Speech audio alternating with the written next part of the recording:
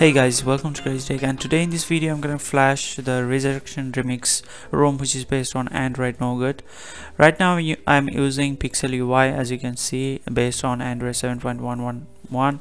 I'm gonna miss this ROM because this is one of the best ROM that I have used, and this is the most fluid ROM that I have ever used, except the battery life. The battery life is poor in this PixelUI ROM. So today I'm gonna flash the Resurrection Remix ROM. So let's get started. So as you can see in the internal storage, I put the two files. One is the ROM file, as you can see, RRN version 5.8, and another one is Devil AOSP hotspot fix. Actually, I'm not going to flash this hotspot file because hotspot is not a deal breaker for me, and actually I don't need the hotspot. That's the real truth. So let's reboot to the recovery.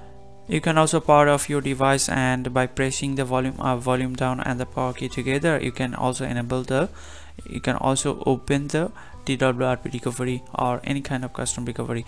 I recommend TWRP recovery because this recovery is the best recovery that you can get for smartphone devices. Okay, so as you can see, I booted to the TWRP recovery, and this is one of the latest version. So if your TWRP recovery is not new, then kindly follow a video, link is in the description below, and flash the latest version of TWRP recovery. So first of all, what you have to do, you have to go to the wipe section and tick mark the Dalvik cache and data, and swipe to wipe it. Okay,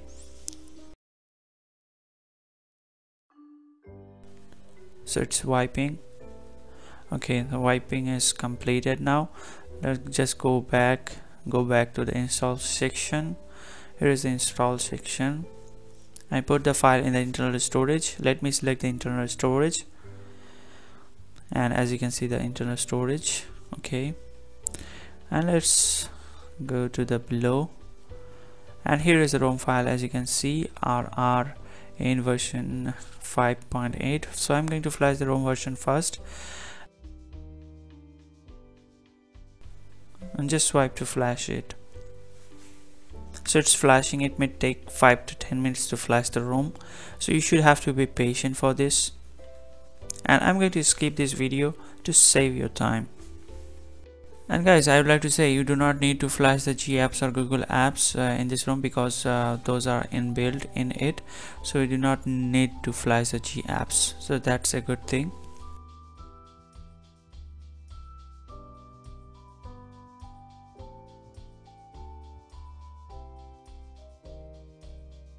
Okay guys, the flashing process is completed. Now you can see that. Now what you have to do, just wipe cache and Dalvik cache. Okay, and just reboot system, or if you want to flash the hotspot fix, you can flash it, but I do not need that.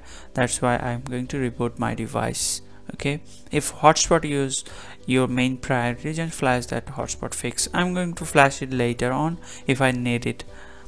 So let's reboot the device. Okay, so it's booting up, as you can see. Let's see if it bricked or not. So the Resurrection Remix logo, that's cool. Again rebooted. Okay,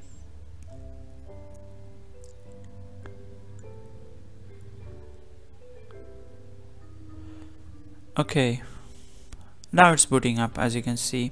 So for the first boot, it may take 5 to 10 minutes, so you should have to be patient for this. I'm going to skip this video to save your time.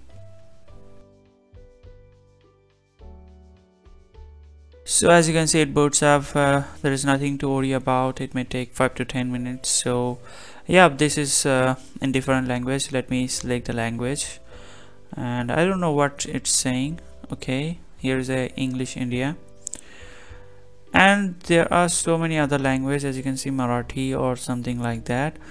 Okay, let me select the English India and do the first setup.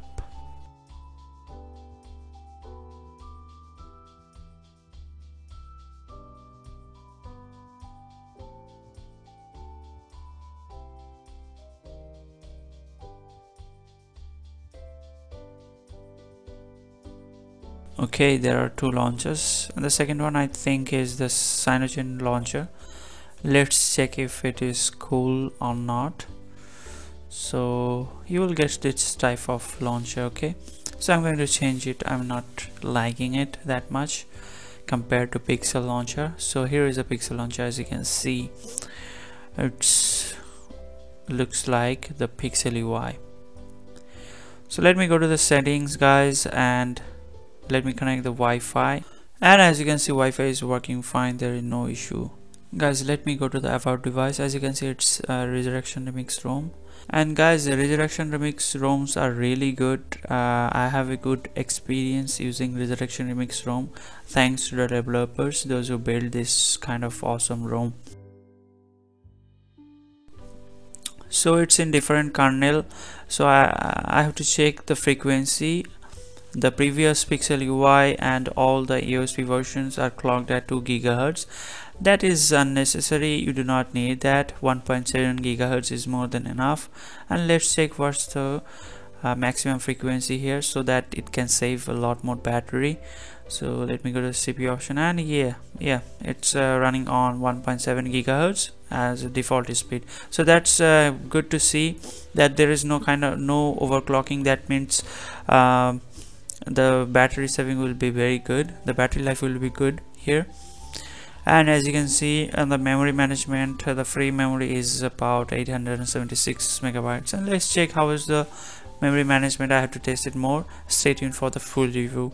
And internal storage is working pretty fine. And here is the configuration option. You can see there are so many customizations. Oh my god, there are so many customizations. Okay, I haven't seen this kind of customization ever, guys. This is good. Animations, okay, that's pretty cool. I have to test it more, and I will come back with a full review of it. Stay tuned with me by subscribing to my channel. And guys, let's check if camera is working or not. Okay, allow the access. Okay, I think it will be good. So yeah, camera is working, touch to focus is working, yeah, autofocus is working, that's fine. So now complain regarding the autofocus. You can see the autofocus is working pretty fine. Okay, and let's check the video, if video works. Okay, it closed the app. Okay, let's reopen the app. Okay, and yeah, this time it works. Okay, let me record. Okay, it says unsupported video resolution for this encoder type. Okay, I think you should have some kind of problem like this with using the default camera app. Just go for the third-party app that is pre-installed here. So let's go for this footage camera. Let's open it. Okay, allow the access here, and here camera is working, focus is working pretty fine. Let's go to the video section and yeah, record a video. And yeah, it has started recording the video. And let's see. So it's recording pretty fine, and let's see if audio is recorded or not. Okay, let's play it. Okay, MX Pro is installed here. That's kind of good thing. Okay, let's play it. Okay, play it. Okay guys, the video is working and the sound is working pretty fine. That means the audio and the video is encoding very well, so there is no issues regarding video recording as well as audio recording. So that's pretty cool. So guys, that's pretty much for this flashing video as well as a quick information video for this Resurrection Remix ROM, which is based on Android version 7.1.1. Initially I'm really impressed with this ROM. Let's see how it goes. So I'll be coming with another video with a full review. What kind of question do you have? Post it in the comments below. I will answer all of those questions in the next video.